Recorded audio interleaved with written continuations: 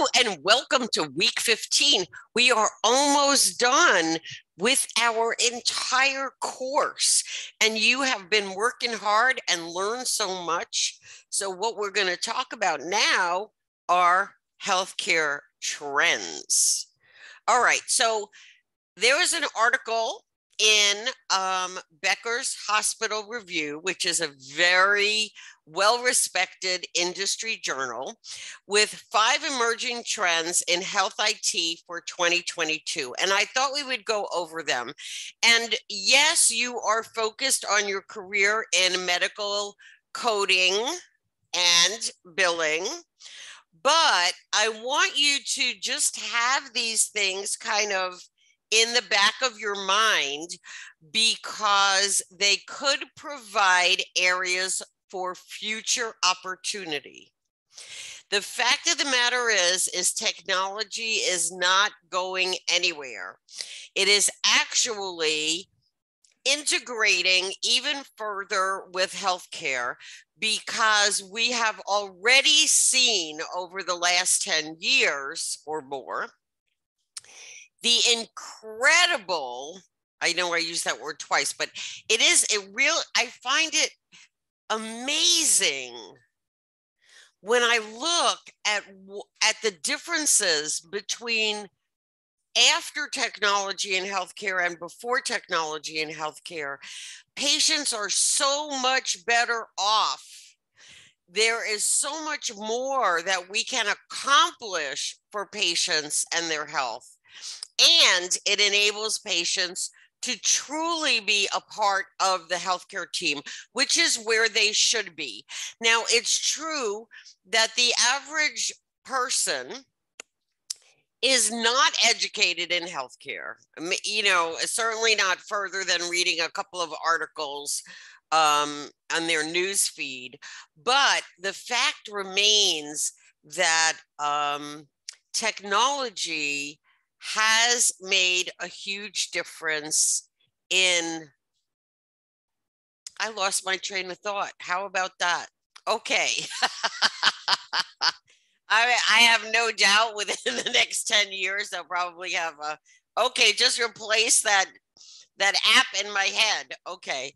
The point of the matter is that there are lots of opportunities career-wise for you, and as we integrate more health IT, and for patients, that's what I was talking about. Okay, so for patients to really be a member of the team, they now have information at their fingertips that 30 years ago, no layperson, nobody who wasn't a physician and could prove it, was able to access health information that we have access to now, using sources like Medline Plus, which is from the website from the National Library of Medicine and the National Institutes of Health, written in plain English and great illustrations and videos. And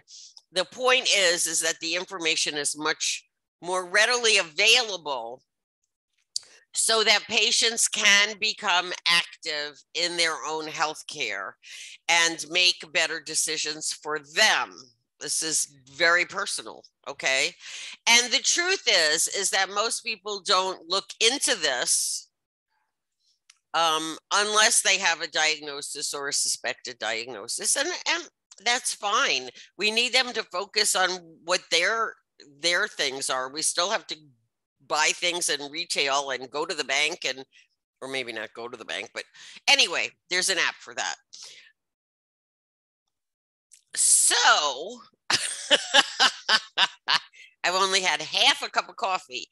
All right, so I thought if we went over the trends that they are predicting for 2022, that it could give you some ideas of where health information is going and can help you get some ideas for things you can add and use to augment your coding abilities, as well as future career moves. Okay, I took a long time to get there. I hope you stuck with me. All right, so we are seeing this as health IT comes in. It is an evolution because it changes and it changes things. And then that enables opportunities for different and more changes. And it just keeps going and going and going. Okay, so there are 5 health IT trends that CIOs stands for Chief Information Officer. Okay. All right. So number 1, digital health funding has been shattering records. The largest healthcare systems are investing in digital health companies and projects this year.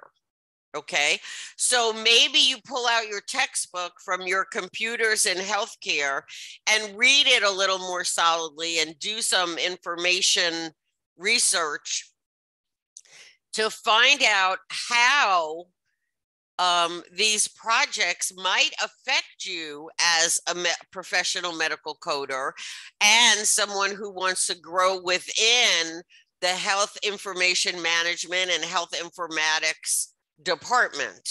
Okay, because this is serious business. I mean, we were talking about millions and millions and millions of dollars that health systems are investing in digital things. Now, when I talk about career opportunities, I am not even talking about getting into technology as in learning how to do, the other kind of coding, the technological computer coding. I am talking about understanding and learning about software programs that already exist that you can recommend, that you can invest your education, your learning about, and you can bring them to your supervisor, your director, and say, look what's coming. This could make a positive impact in what we do for our patients. So when I say investing in technology for your part, for your career future, I am not talking about zeros and ones. I'm not talking about computer coding. I'm talking about understanding what is happening with software and hardware that we can recommend and adopt for our facilities, because we're in the thick of it and we understand what it can do, what it may not be able to do. Okay. All right. Telehealth. Yes. Okay.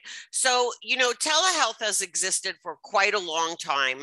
And then COVID came. And this is one of the wonderful things that came out as a positive thing from the pandemic is the fact that physicians and healthcare service providers were forced to adopt telehealth so they could continue to care for their patients as best as could without totally cutting them off. Because if you remember in 2020, there was, don't come here unless you have a serious reason, to be seen in person. Still kind of hard to do a pap smear or give a flu shot over telehealth. But the fact is that telehealth communications and touching ground with patients, especially those with chronic illnesses, had a tremendously positive impact on these patients' health. And physicians who were scared and resistant to even trying telehealth now are all in. They have learned how to use it. They're not afraid of it anymore. And they're understanding how it can augment their practice. Okay. Now, it's logical that in 2021, there continued that upswing of telehealth. And now in 2022, we're seeing that subside a little bit because, yes, there are patients like, wow, I can really go to see my doctor. I want to do that. Okay. Just get me out of the house. Okay. It's very freeing, right? And now the whole mask, no mask. I don't know. I'm so confused about that. But the point is that CMS and other third-party payers are seeking to maintain reimbursement for telehealth because they understand the benefits of it to patients. And when you look at the obstacles that may arise in a patient trying to get to the doctor, maybe they can't get off work. It's, an hour to get there, and then you got to sit in the waiting room, and then you're seen, and then you got an hour back. That's a lot of time out from work. Or from home. Maybe the patient doesn't have transportation. Maybe the patient doesn't have a babysitter. I mean, there are lots of really valid reasons why people find it challenging to show up physically at the doctor's office. And therefore, there will continue to be a place for telehealth in our post-COVID, post-pandemic world. It will be less, but it'll still be there.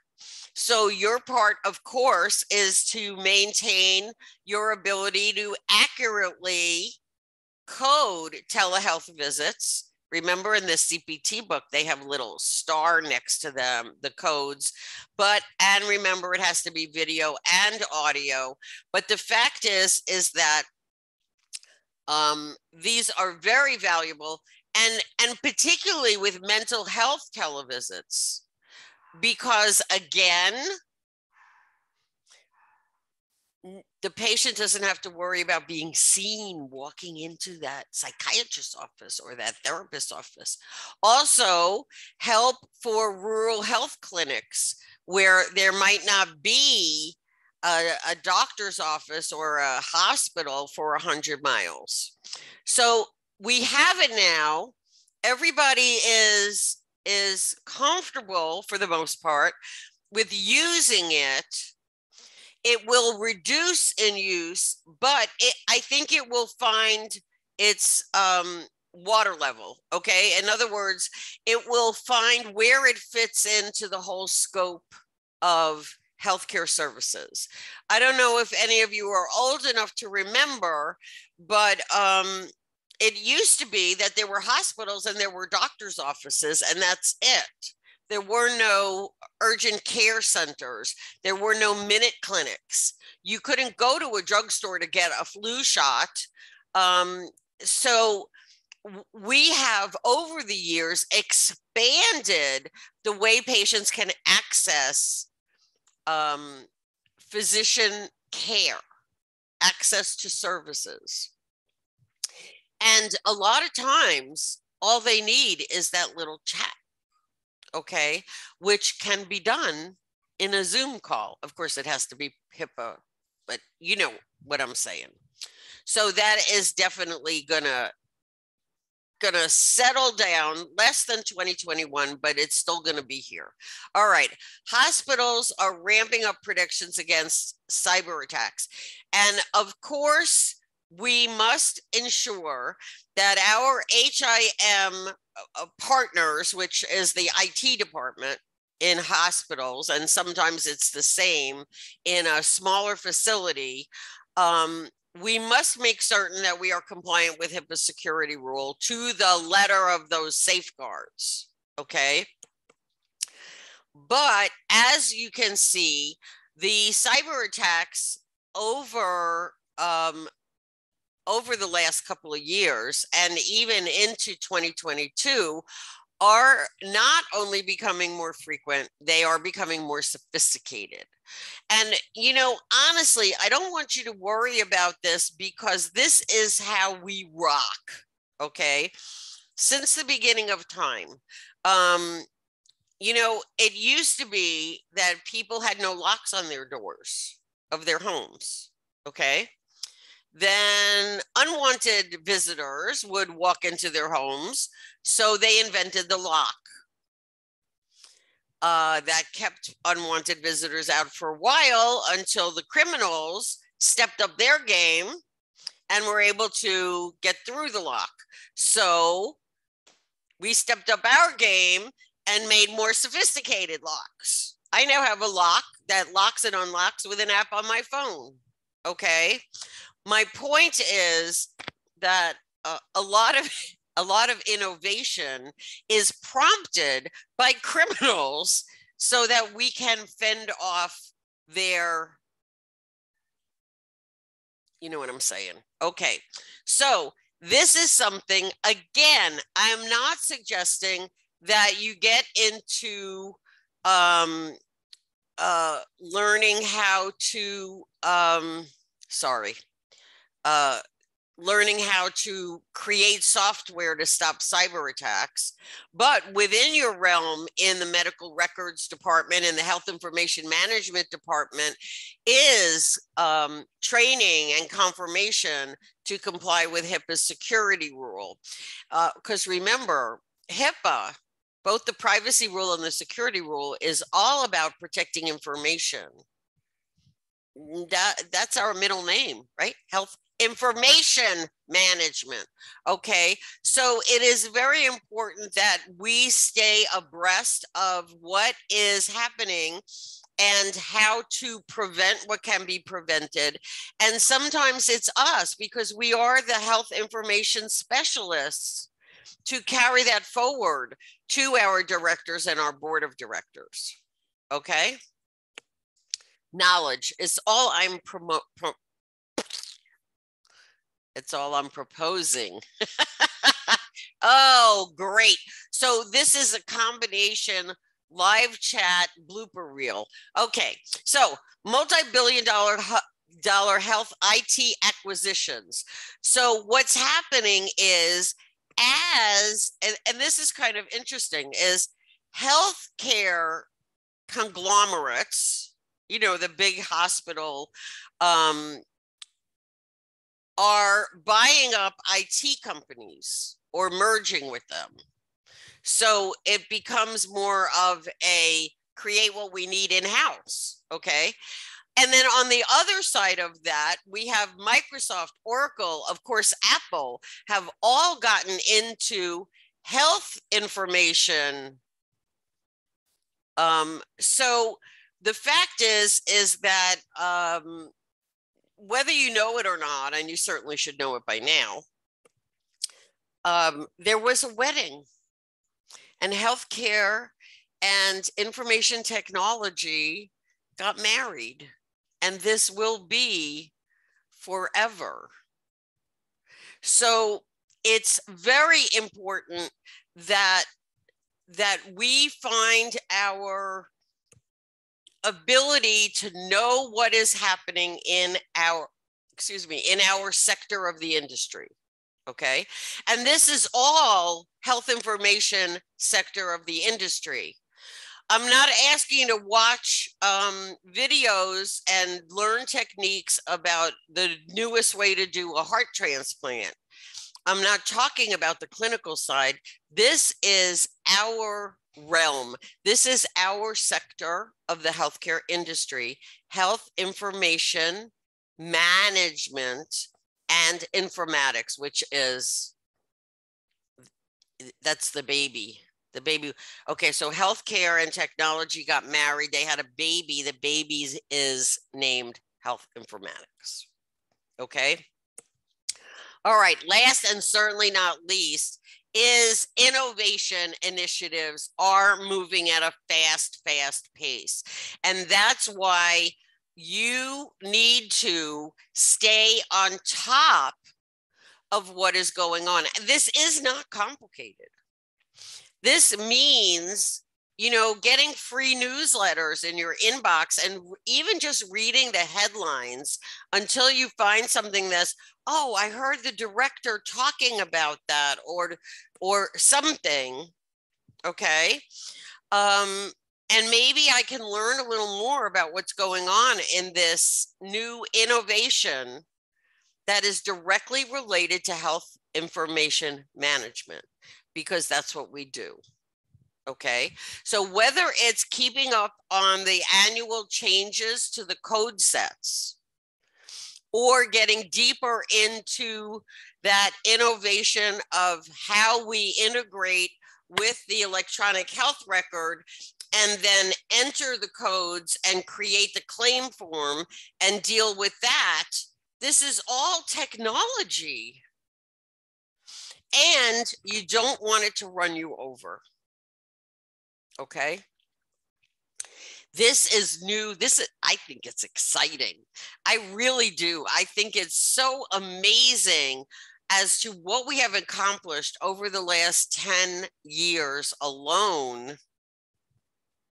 It's probably closer to 15 years. I don't know. I have COVID calendar in my head. But the point is that this is your future. And all I'm asking you to do is keep an eye on it. Okay? All right.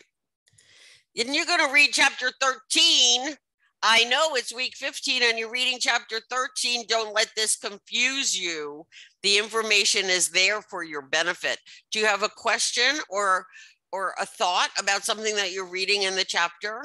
Email me. I would love to discuss it with you or explain it further or something. Okay. And I shared with you the Federal False Claims Act summary, which is very, very, very, very pertinent to your jobs and keeping you out of prison. It's part of my job too. Okay. You know what you're going to do. You have a question, you have a confusion, you have an I'm not so sure. Okay, email me. I love it when you email me and ask me questions. We can email back and forth. We can make an appointment to talk on the phone. We can make an appointment for a one-on-one Zoom, a one-on-one FaceTime. We can do WhatsApp. We can do Skype, whatever. And see, that's another thing that I'm talking about with regard to technology. This right now, okay? When I first started teaching online, there was no this.